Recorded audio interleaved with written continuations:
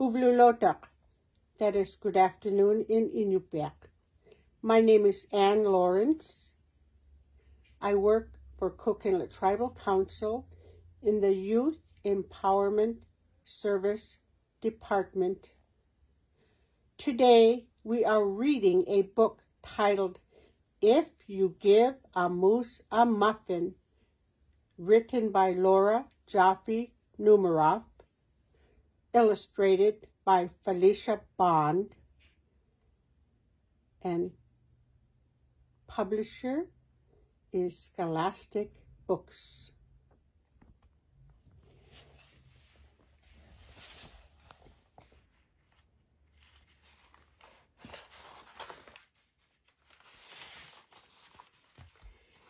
If you give a moose a muffin,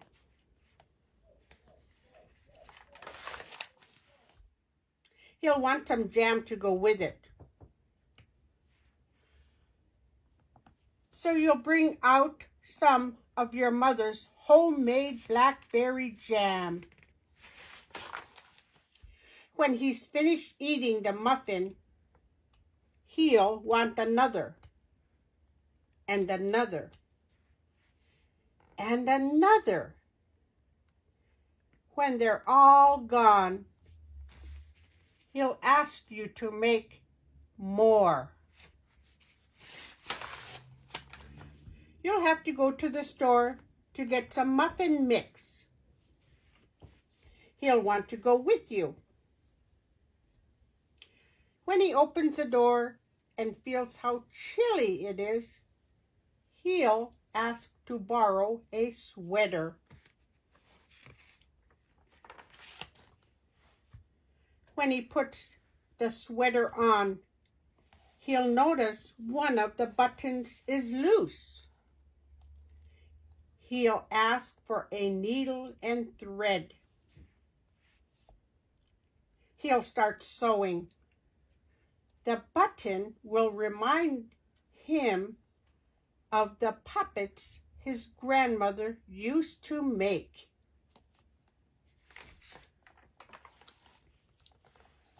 So he'll ask for some old socks. He'll make sock puppets.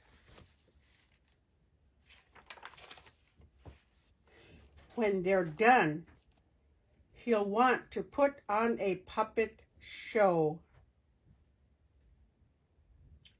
He'll need some cardboard and paints.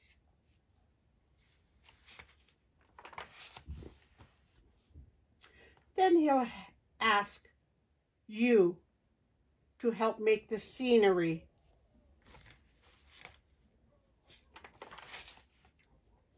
When the scenery is finished, he'll get behind the couch, but his antlers will stick out. So he'll ask for something to cover them up. You'll bring him a sheet from your bed. When he sees the sheet, he'll remember he wants to be a ghost for Halloween. He'll try it on and shout, "Boo!" It'll scare him so much he'll knock over the paints.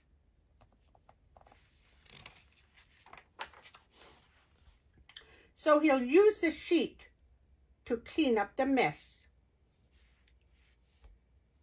Then he'll ask for some soap to wash it out. He'll probably want to hang the sheet up to dry.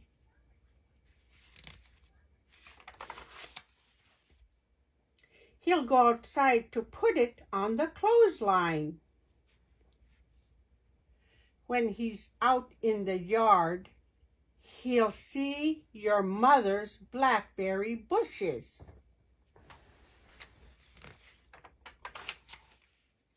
Seeing the blackberries will remind him of her jam. He'll probably ask you for some. And chances are, if you give him the jam, he'll want a muffin to go with it.